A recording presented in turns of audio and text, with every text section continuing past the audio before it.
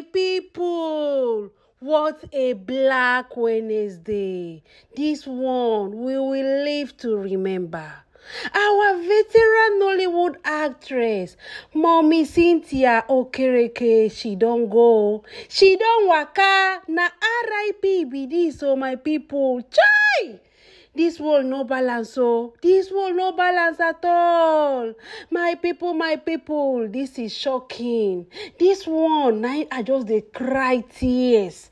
Before I go enter into this matter, make I greet all of you according to una time, place, and location. No, my people, this one a Black Wednesday for our side, though. All of us that have been enjoying veteran actors movies back in the days. At least, majority of you will be able to ascertain and agree with me that this our legendary actress, she made us smile when Nollywood was Nollywood. Then say na yesterday night when she kpai 11th of July at night. Nine he finally give up the ghost. My people, this one nine pain everybody pass. Everybody is crying. Una all remember last year when they kidnap Amo, and also all what she went through. They say the thing not be small thing. Oh.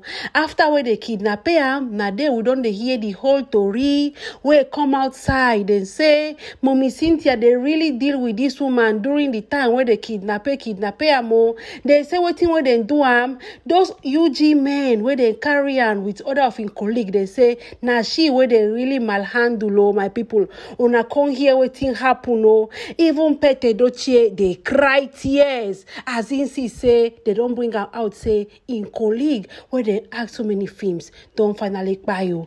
According to what when they talk, they say Mommy Cynthia really suffer after the kidnapping. That was not all the ordeal. Like you all know, down in Nigeria, they no get therapists. Them when such things happen, they have to hand you into the hands of therapists so that you go heal inside. They say that one ain't really touch and pass because according to what we hear, they can't talk say waiting where they malhandle this woman.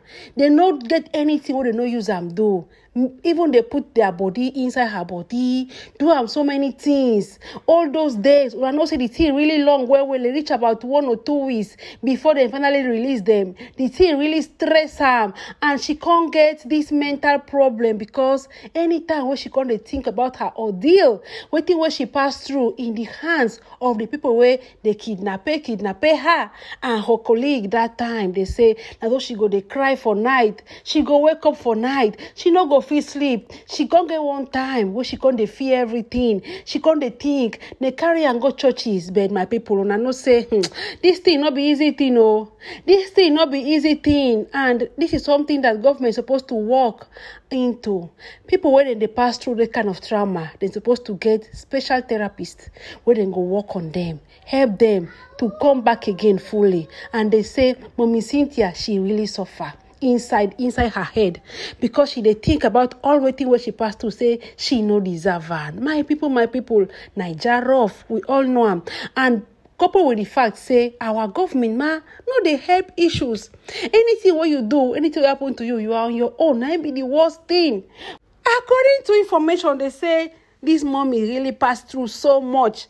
Our veteran Nollywood actress today, she don't say bye-bye, yo. She don't say bye-bye in a very sad way. After waiting where they make her see, pass through, and even waiting where they do them during that time where they carry and go. None of her colleagues can't know their whereabouts. They can't they find. They can't they do any kind of connection to see where they carry them with no avail. They were so much lucky. But my people, that is not all. That is not all. There is a procedure where you're supposed to follow after when they don't release them. Another one where they say, everybody jumped. They were just praising and going for Thanksgiving. Say they don't celebrate. Say she don't come back. Say nothing do am. But upstairs, they finish her upstairs.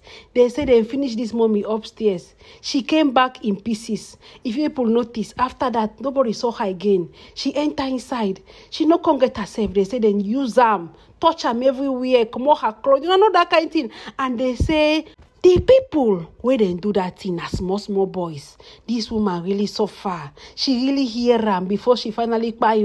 Before she finally cry, they say she really hear them. Say she go there like this, they cry, they call God, they say why her, waiting do her like this. Oh God! Now at the end of it all, Nollywood they cry am because she be one of the rare gems where Nollywood get that time. She dey act pieces and all her roles na top notch.